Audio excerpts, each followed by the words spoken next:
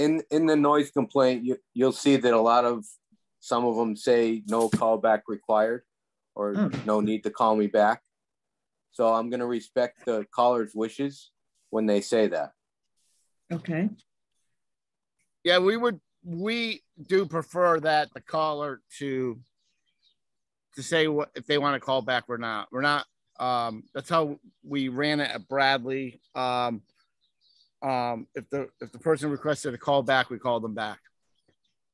Well, I'm on the list here, and I never received a call back. Okay, I'll look into that. That would be my error if you didn't, but I went through the whole list and I did see your name and I thought that there was an N after your name for no callback. Yeah. So and I apologize if I did not. Here's the other thing. I don't take calls that are unsolicited where, that I don't know the person. So is it possible that your phone could be identified as Brainard Airport? When you see when I call someone on my caller ID for my phone number, it does show up. It says Connecticut Airport Authority. It does not say Brainard Airport because my phone is given me through the CAA. Okay. Yeah, I understand where you're coming from with that, Judy. One of the things that we used to do at Bradley is try to use an office phone when we make callbacks during the day. Yeah. But unfortunately, not everyone is available during the day to take the phone call. So sometimes when I used to call at night from my house, I used to use my company cell phone, but I used to block the number so that because I just can't have my cell phone out there for that. You know what I'm saying? But well, I understand that, but I don't want to take a call from an unknown source. Right. We'll try to make sure the calls are from the office. Okay. And even if it's not answered, if you could just leave a message. I always leave a message. Huh? If no one answers, I leave a message every time. Good. Absolutely. Okay. But as I say, I've not gotten anything. So I apologize for that. I thought I saw your name, I saw your complaints, and that would be my error. I apologize. Okay, that's fine. I just want to know that it's in place. Yep. Yeah. Okay. Any other question on the noise complaints? Okay, hearing none. We'll move on to item 3, which is airport operations for the last 3 months. Yeah. The operations were for July, it was 6,567 flights. August 2022 was 7,493, and September 2022 was 6,093 flights.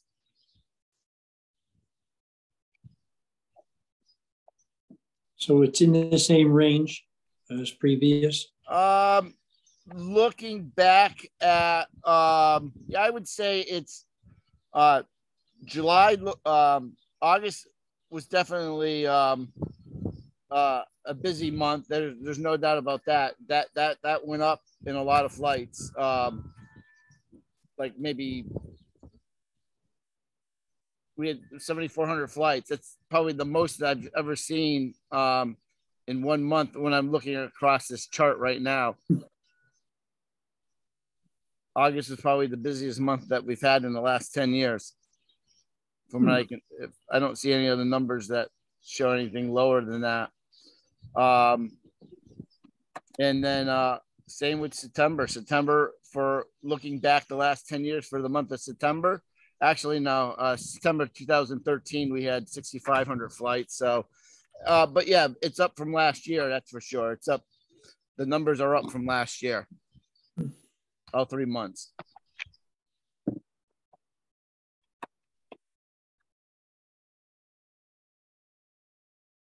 Any other questions?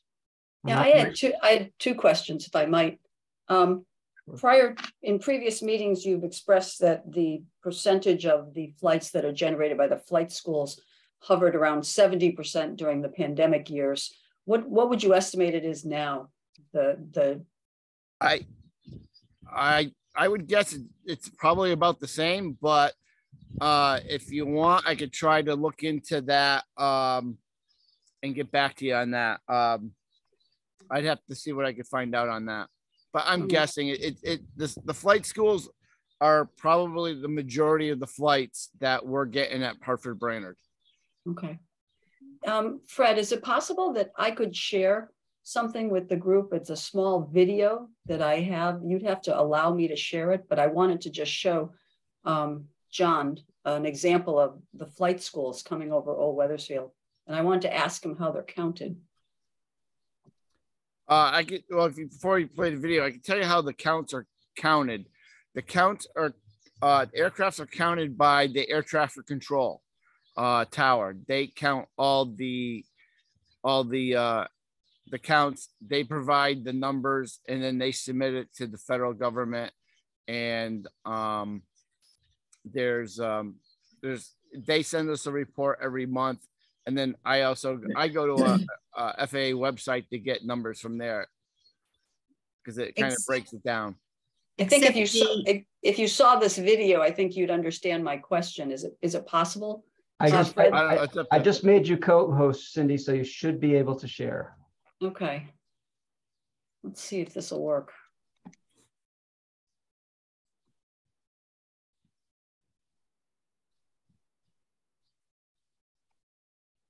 Are you seeing anything?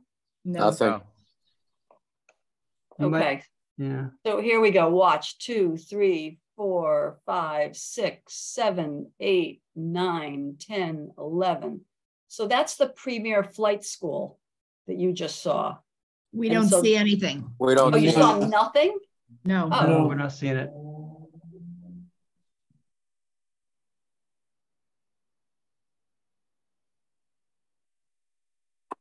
All right. Well, I will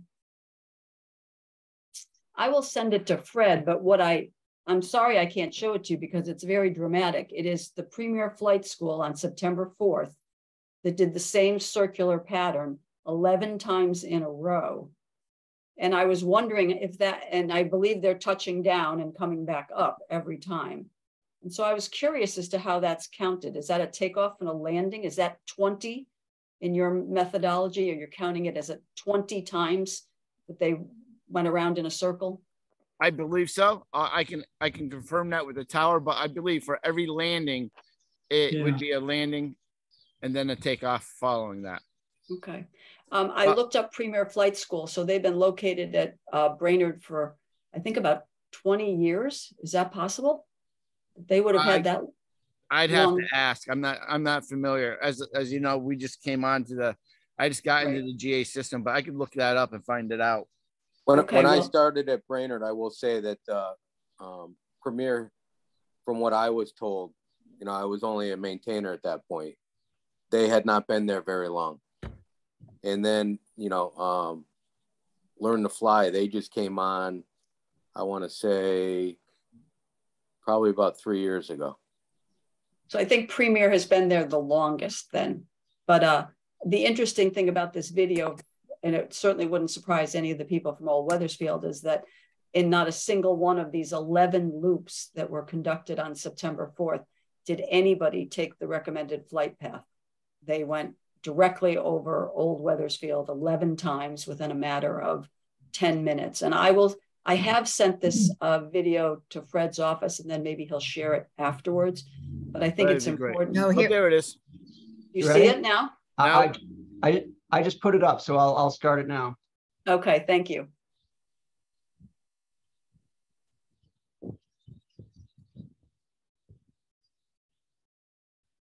That was it. That was it. Yes, And I can see it. This is Claire. I borrowed a friend's zoom lens camera and just had fun taking pictures of these flight school planes, just date stamped again and again and again and again. I'm not sure they're touching down, Cindy, because they're on such tight circles.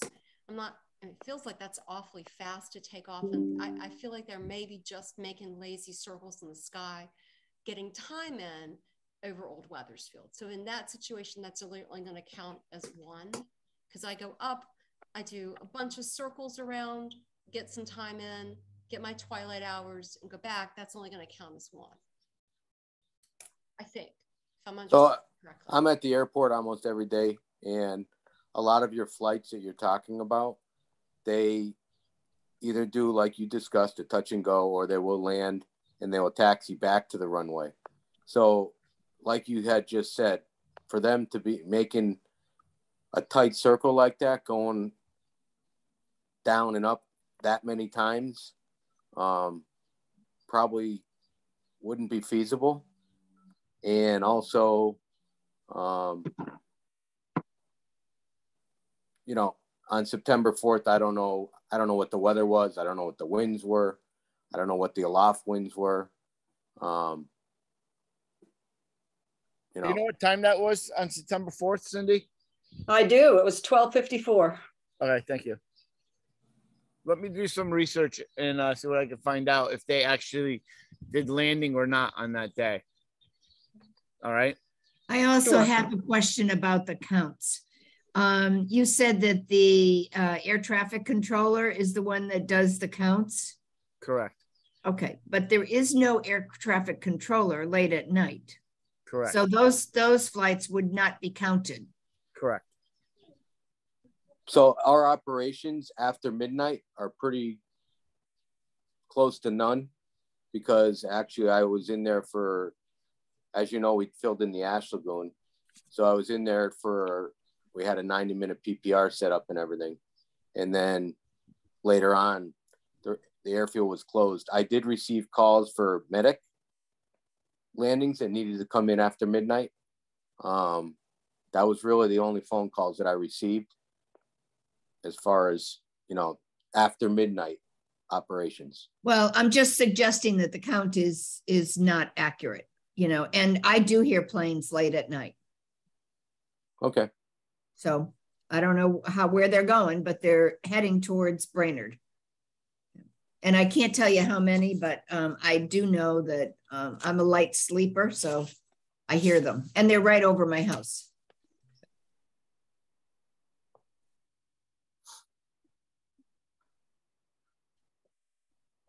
Bob, is that what time the air traffic controllers stop their ship? Midnight? Yes. Okay.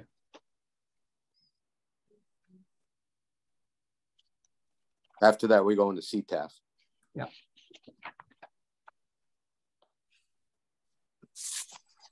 Okay. Any other comments on operations? Okay. Projects. John, you said there were no projects, but is there anything? Yeah. At this time, there's no scheduled projects happening at the airport. What's the status of the NBC work? Is that still moving forward? The Ash Lagoon? Yeah. That's all completed. All done. Okay. Are you considering the tree work to be a project that you are conducting, or is that outside of your scope? No, the CAA is in charge of that project, and right now that's still, we don't have the final permits on that, so we're still, I don't count it as a project on the operational side until we know we're going to actually do it. Thank you. We'll take that as good news. Yes. For the moment.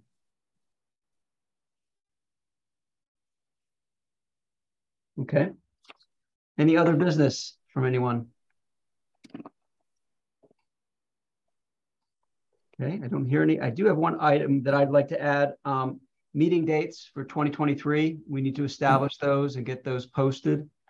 Right now, if we go on our regular schedule, what we'd be looking at is January 26th, the same time, April 27th, July 27th, and October 26th.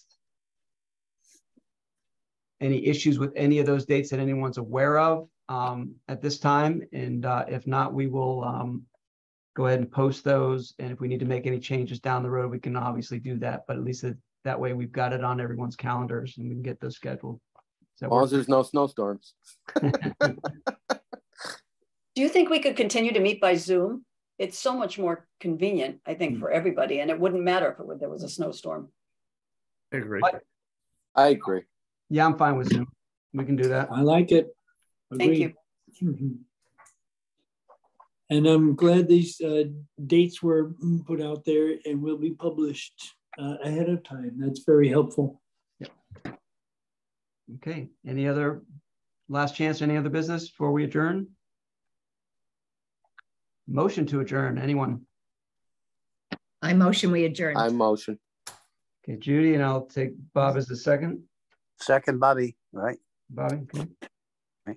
All in favor? Aye. Aye. Thank you all. Thank you, sir. Thank you, everybody. Thank you. Nice talking to You're you. welcome. Have a Thank you safe very night. Bye, much. everybody. Welcome bye-bye. to the group, Fred. Thanks. You bet. Bye-bye now.